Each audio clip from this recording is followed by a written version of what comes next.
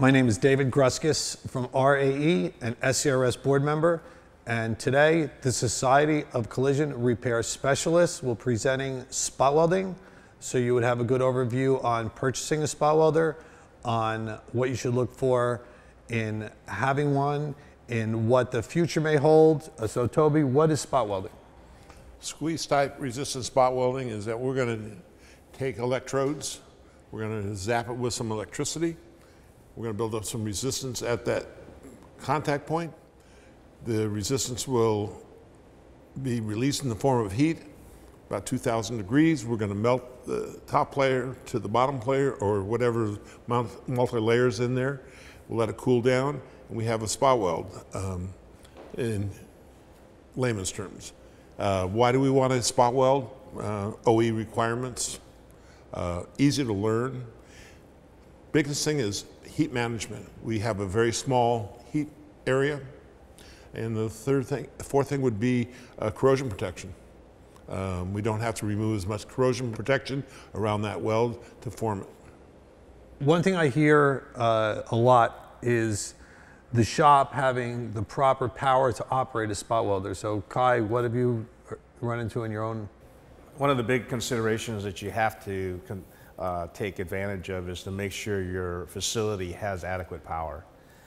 When you purchase a spot welder, they use usually a three-phase type power supply. If you're considering putting power in your facility, a great suggestion would be to put in more than you need. With all the new equipment coming out, you want to plan for the future since it is a very expensive procedure. Absolutely, yeah. You know, you look at how much the power companies charge just to bring in the power that you need today.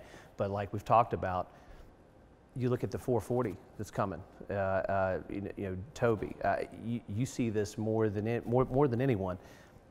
If a shop is only going to prep for today, how's it going to help them tomorrow?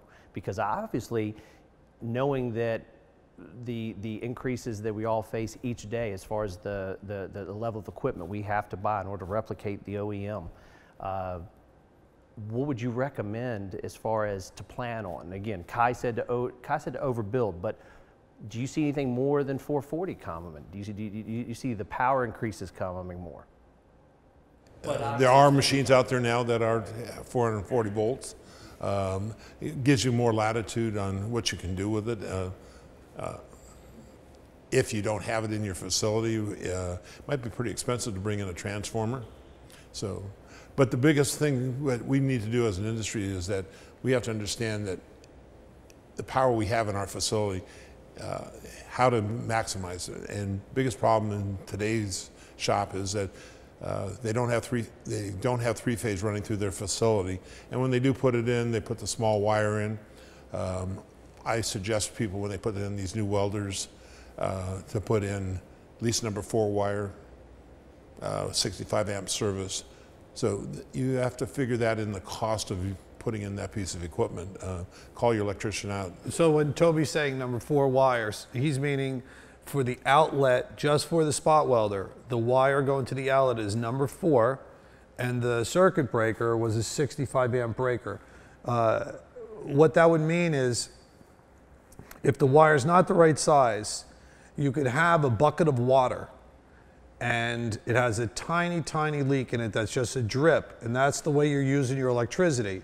But when you pull the trigger on a spot welder, as Toby said, the tips come together and it dead shorts. That would be like banging a hole in that bucket, all the water shoots out, so you've lost all the electricity for a thousandth of a second, so there's not enough power to replenish back to get the welder working. So it's predicated on the diameter of the wire going to the outlet. You'll have some electricians say use number 2. And number 2 wire is really, really thick. It will not fit in some existing old pipes running through a building.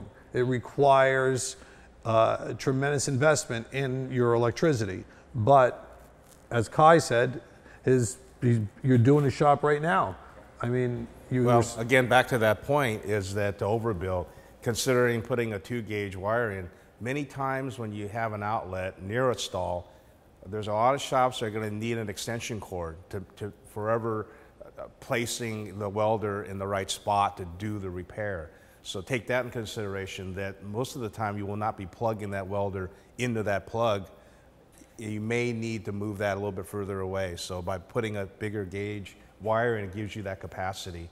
On that point, we've noticed a lot of shops, the older ones, the ground in the building was connected to the water pipe.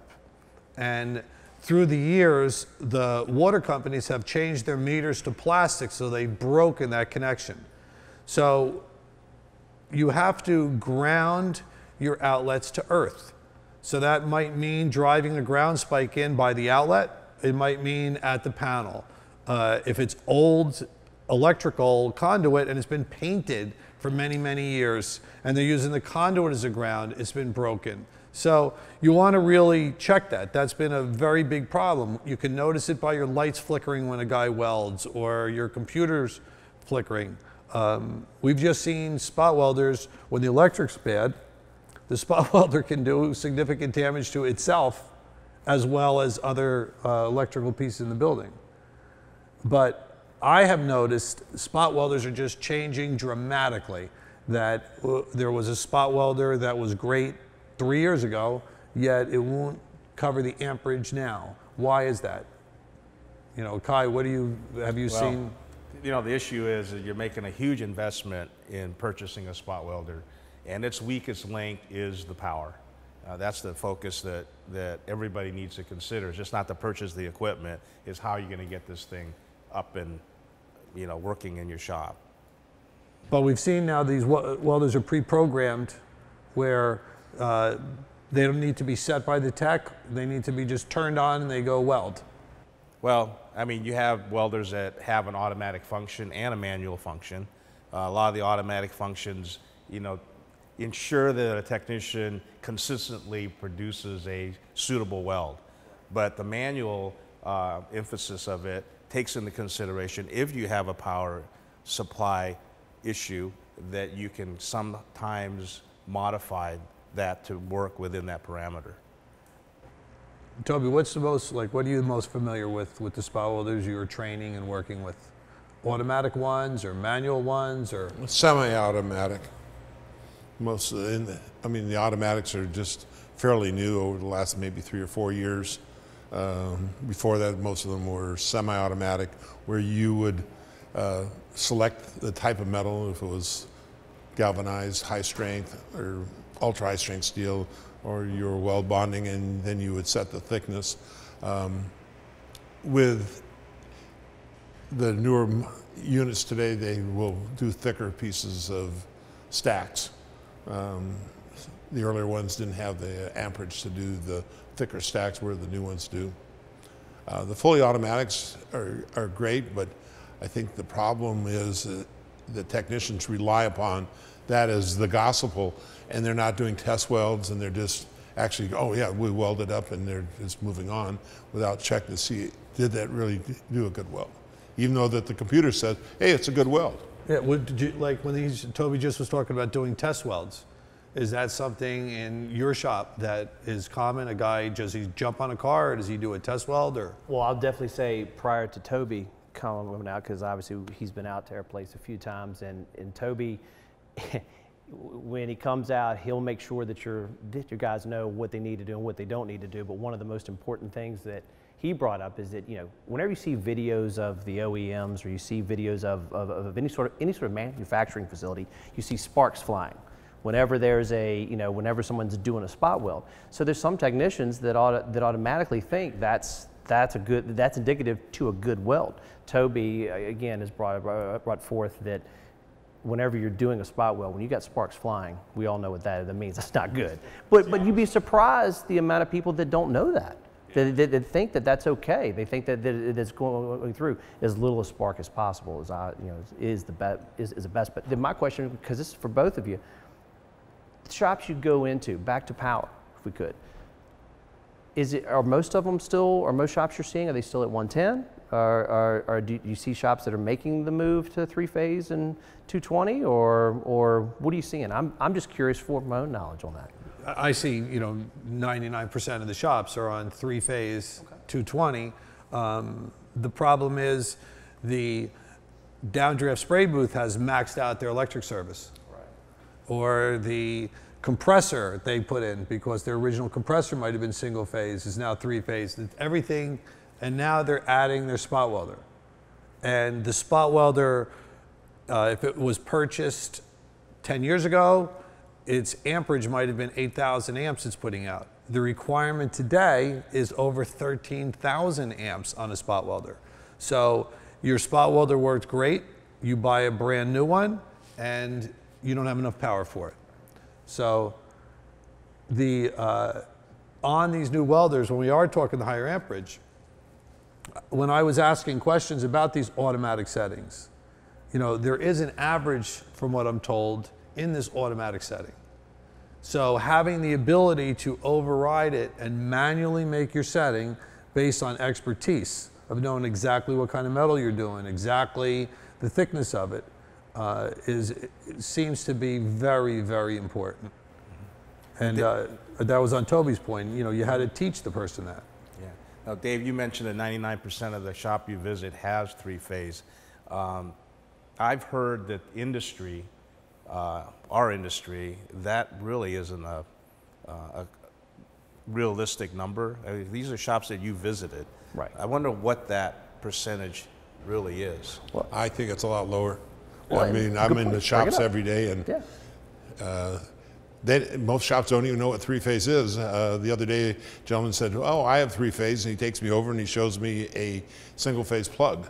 For people who aren't familiar with it, there's three-phase will have 4 prongs, and single-phase will have 3 prongs. So look at your plug, and if it's got 4 prongs, you have three-phase inside your facility. Yeah, the problem with the single phase is historically a single phase spot welder will only put out about 5,000 amps, when today 13,000 amps is the requirement by the OEs.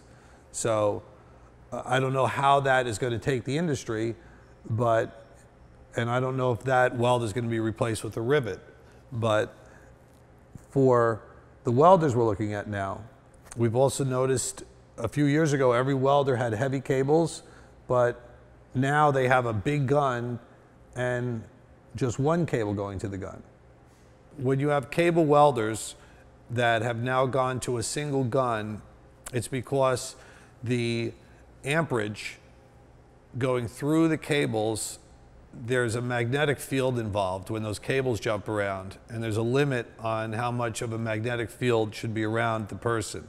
So by going to the bigger gun, the gun becomes the transformer, and you're taking DC voltage and changing to AC at the gun, and that was able to take the amperage and pull it up to 13,000.